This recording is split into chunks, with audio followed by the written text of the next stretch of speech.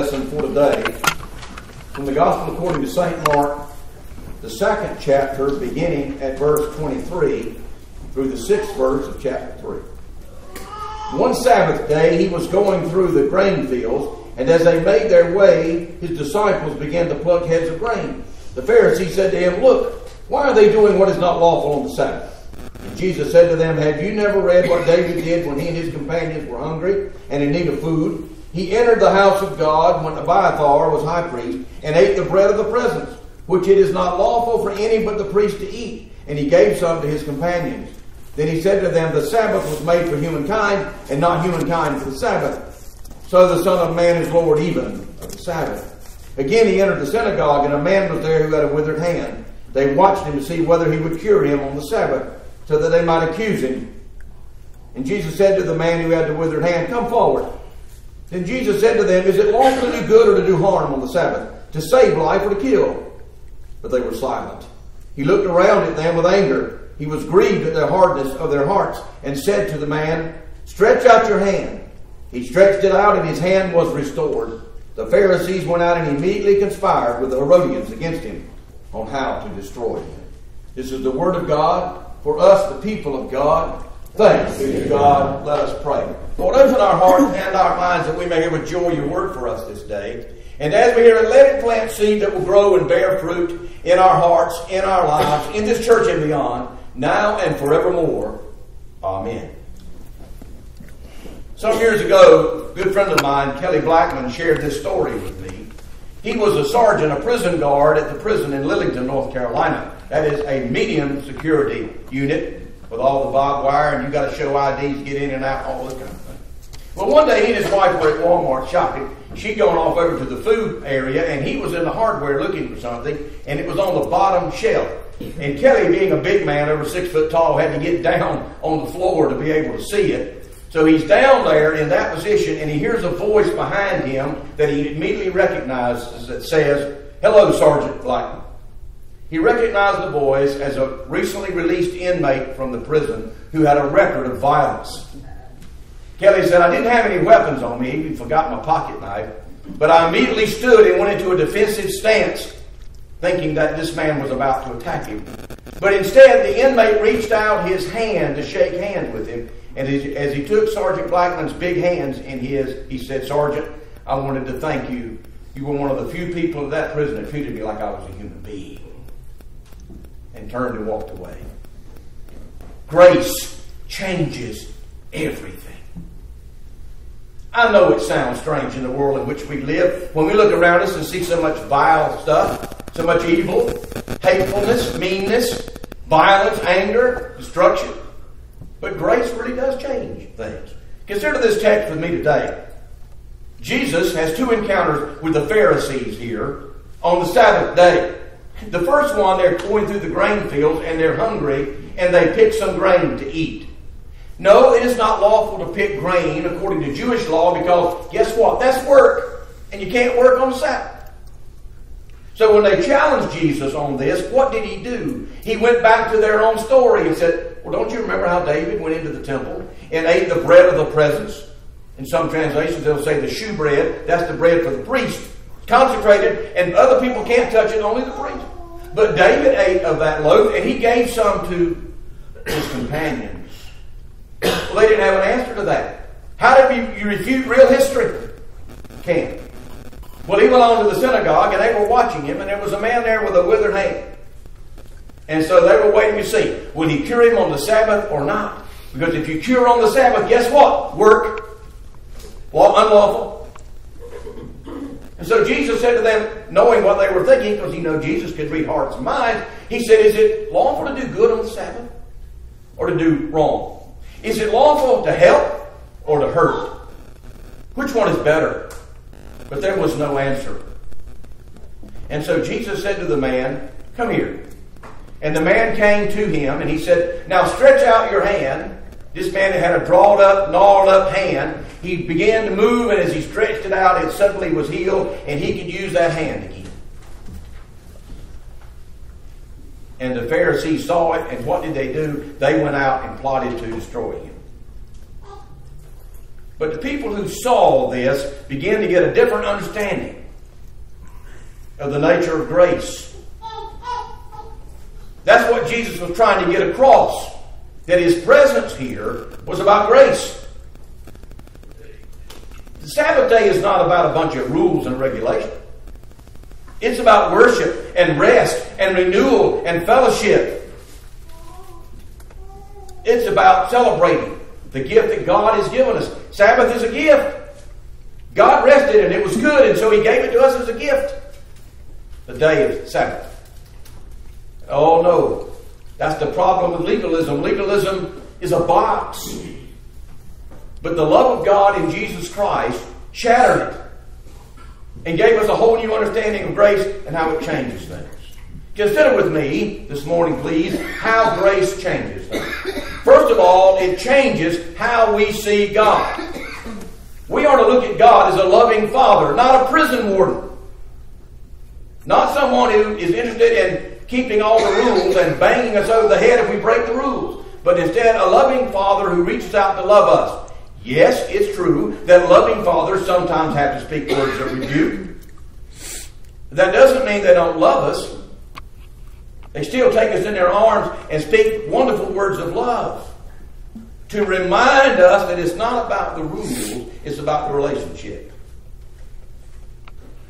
When I turned 16, got my license, started to date, my very first date, my father said to me, "Now son, you know what my rules are?"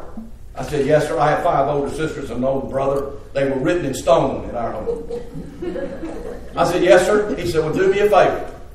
Don't keep the rules because they're my rules. Keep them because you love me." That's psychology. I could break a rule. Rule's just a rule. But I don't want to break my dad's heart. There's a difference in the nature of how grace makes a loving relationship. Unfortunately, too many people have this wrong-headed idea about what God's like. Dr. Vince Vitale, who's a professor of religion at Oxford University, tells a story that once he asked a student who seemed to be depressed.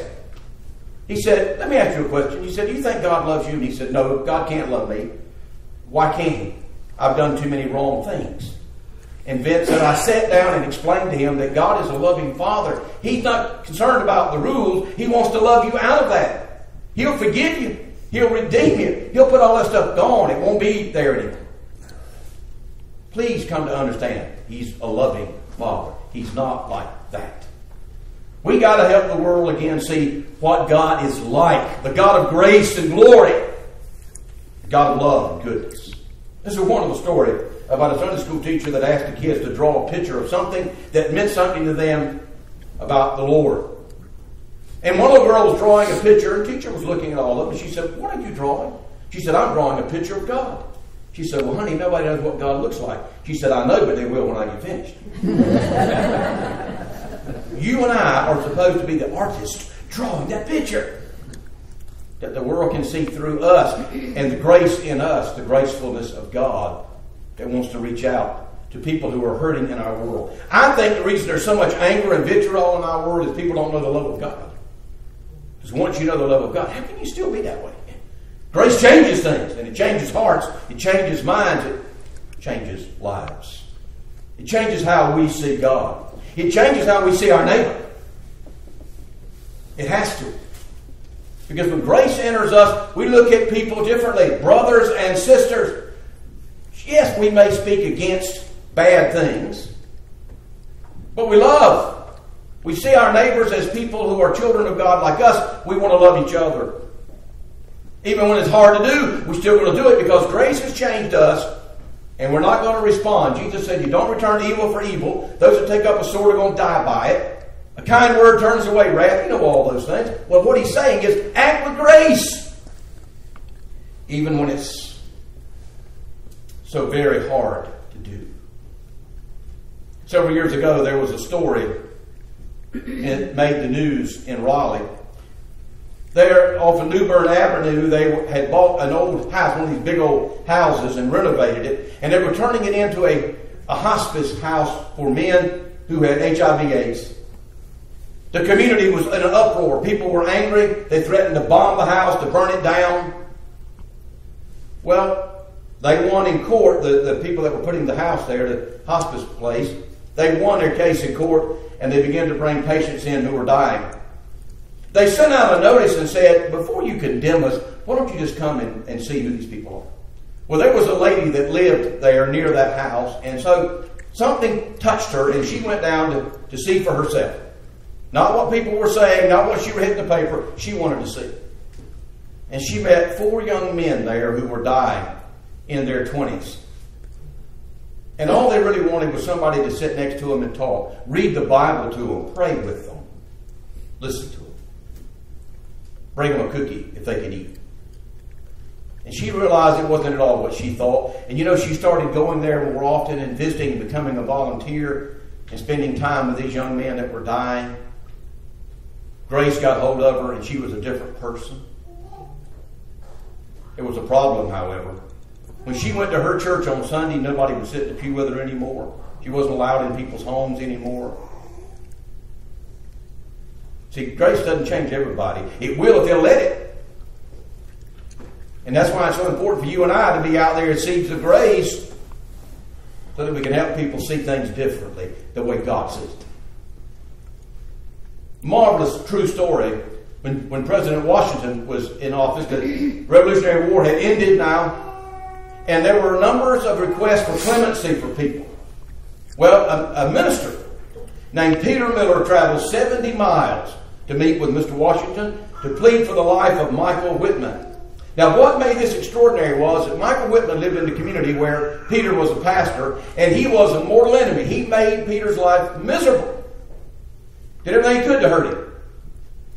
And he pled for his life, and the president said, I just don't know if I can spare the life of your friend. He said, my friend, Mr. President, you don't understand. He's my mortal enemy. He's done everything he can to hurt me. And Washington said, you travel 70 miles to plead for the life of an enemy? I've never seen such an act of grace. Set him free. I will not execute him. See, he was a traitor, Michael Whitman. He was a Tory. He was guilty of treason. But an act of grace. How we see our neighbors. Peter saw him differently. Not an enemy, but a child of God that needed grace. When we can do that, we can heal a lot of wounds. We can change a lot of lives. Well, we can help. We can be agents of change. God does the changing, but we can be a part of it. Changes how we see God. Grace changes how we see our neighbor. It also changes how we see life. We live differently. Yes, we still can talk about the things that are wrong or bad in our world, but we love folks who fail, who say the bad things or do the wrong thing. We love them anyway because that's the nature of grace. We want to see them redeemed, not doing those things. Can't do that unless you and I are willing to be a part of it. G.K. Chesterton, the great writer and philosopher, once asked the question, what is wrong with this world? And here's how he answered it. I am. He had to change first. We have to change our thinking first if we want the world to change. As Francis of Assisi wrote it, let there be peace on earth, but let it begin with me. We're the beginning agent. It has to start with us. And when we let that grace enfold us, it heals a myriad of things. In 1950, there was a missionary from Japan who spoke in a church in Ohio. There was a woman there whose son was killed in the Pacific, fighting the Japanese. And she had this terrible bitterness and anger toward the Japanese people. Well, this missionary ran an orphanage there. And he asked the people there to pray. Well, afterwards, this woman came up to him and she said, they killed my son, and you want me to pray for them?